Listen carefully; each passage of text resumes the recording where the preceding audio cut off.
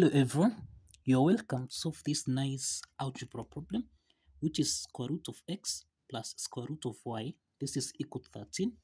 Let's call this equation 1. And that x minus y, this is equal to 65. Let's call this equation 2. And given that x is not equal to y, and that x is greater than 0, and y is greater than 0. So what is the value of x, and what is the value of y? Let's provide a solution from here. Now, the first thing to do here, we can express x. This is the same thing as square root of x raised to power 2.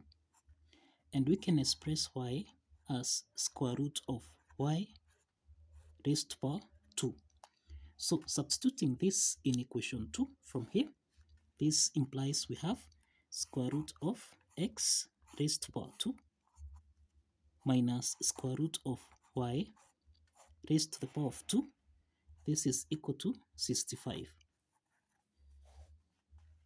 You find that this equation is in the form of a squared minus b squared, which is the difference of two squares, which we can express as a plus b, and then a minus b.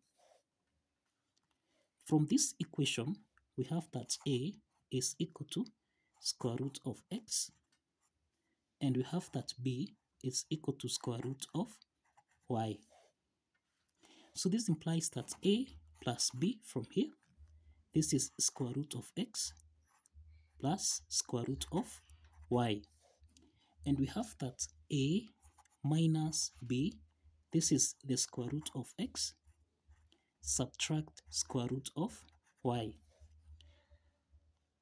So this implies that here we have square root of x plus square root of y multiplied by square root of x minus square root of y. This is equal to 65 from here. Now, we have that square root of x plus square root of y. This is what we have in equation 1, which is square root of x plus square root of y. This is equal to 13. So let's substitute 13 from here. So here we have 13 multiplied by square root of x minus square root of y. This is equal to 65. The next step from here, let's divide both sides by 13. So 13 and 13 simplifies, so that now we have square root of x minus square root of y. This is equal to 65 divided by 13, and this is equal to 5. So this is equal to 5. Now, the next step from here, let's make square root of x to be the subject of the formula, so that now we have this is equal to 5 plus square root of y. Now, from what we have here, we can substitute square root of x into equation 1. From equation 1, which is square root of x plus square root of y, this is equal to 13. Now let's substitute square root of x, which is 5 plus square root of y. So we have 5 plus square root of y plus square root of y. This is equal to 13. Therefore, here we have 5 plus square root of y plus square root of y.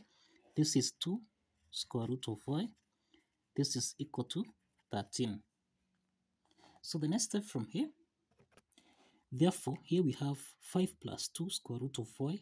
This is equal to 13. So we have 2 square root of y. This is equal to 13. Let's take 5 on the right hand side minus 5. So 2 square root of y, this is equal to 13 minus 5, and this is equal to 8. So this implies that here, to solve for y, we square both sides from here, so that now here we have 2 squared. Remember, 2 multiplied by square root of y squared.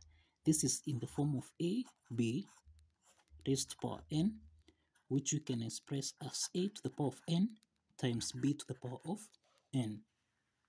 So applying this exponent property from here, this is the same thing as 2 squared times square root of y raised to power 2. This is equal to 8 squared, which is 64. So 2 squared, this is 4, multiplied by square root of y raised to power 2. This implies we eliminate the square root sign, so times y, this is equal to 64. So here we have 4y, this is equal to 64. So let's divide both signs by 4. And this implies that 64 divided by 4, this is equal to 16. So therefore, y is equal to 16. Y is equal to 16 from here. The next step is to solve for the value of x. Now, if you recall, we have that square root of x, this is equal to 5 plus square root of y. So this implies that here we have square root of x, this is equal to 5 plus square root of y. Y is equal to 16 from here. So therefore, we have square root of x, this is equal to 5 plus square root of 16, this is equal to 4. And therefore, here we have square root of x, this is equal to 5 plus 4, this is equal to 9. So therefore, we have square root of x is equal to 9. So to solve for x, let's square both signs. Let's square both signs from here. So square root of x raised to power 2, this implies we eliminate the square root sign.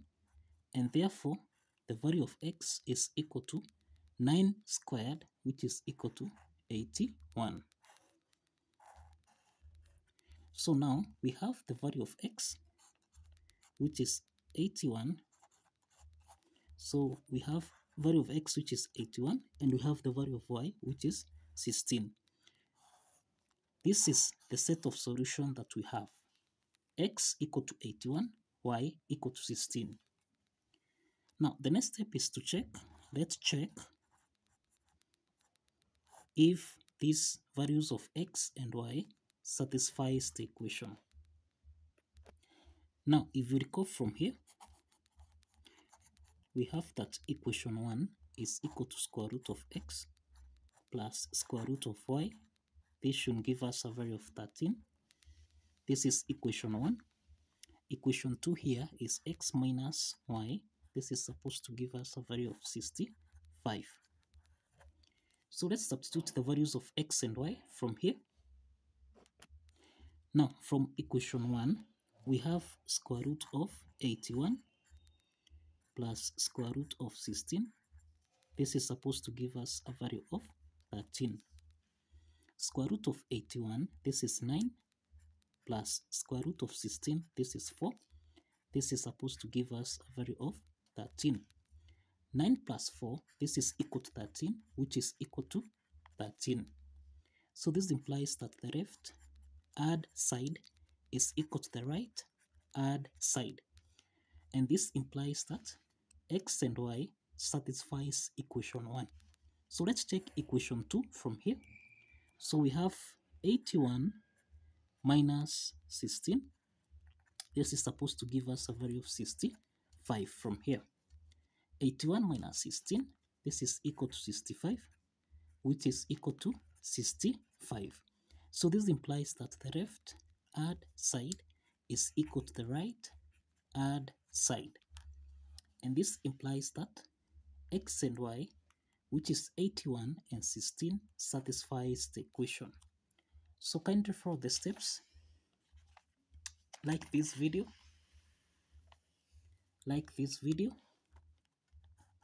and subscribe. Kindly like this video and subscribe. Now, see you in the next video. Bye bye.